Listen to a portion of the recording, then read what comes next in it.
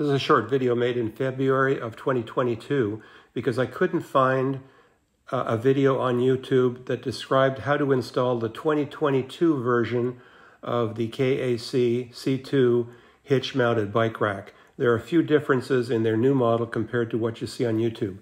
One is these bars here are quite different, and how they're inserted, how they're screwed down is different. These straps are not talked about anywhere in the instructions, and there's a good time to put them on. If you wait till the end, it's a little bit more inconvenient. Just a few other little tips. This was made February, as I said, of 2022, and it's the version from KAC, the C2. Okay, let me show you a little trick. They don't tell you anything about these rear wheel clamps in the instructions. They clearly go on the back, opposite from the front wheel, but this is a problem for sliding it on. You really have to force it on. So why not, before you install this oval assembly, why not slide that smoothly on first so that you don't have to do that?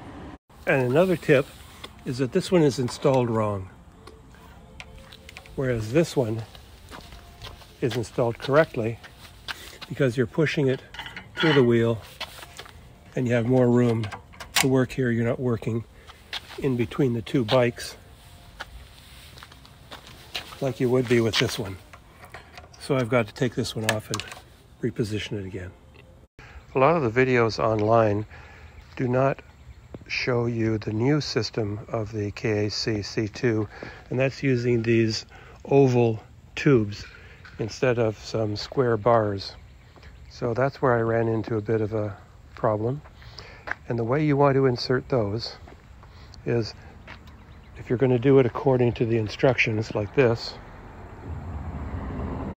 if you want to do it according to the instructions like this, where you can see this bar goes in this way and that levered bar moves over that way. Well, they don't come out of the box that way.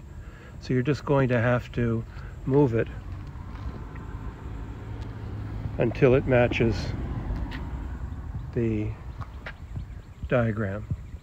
And then you're going to start by putting in the small bolts here, and you'll notice at the bottom of the small bolts you have the square, and the square needs to fit into this square so that you get a nice good grip when you're ratcheting the bottom bolt, which all the bolts go with a washer on the outside, and then this compression bolt. You can see here's a picture of the compression bolt.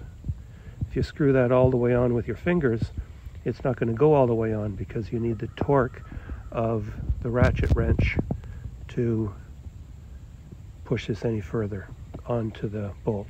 These large bolts go in this way so that you can have plenty of access on this side here to work with your ratchet and the bolts.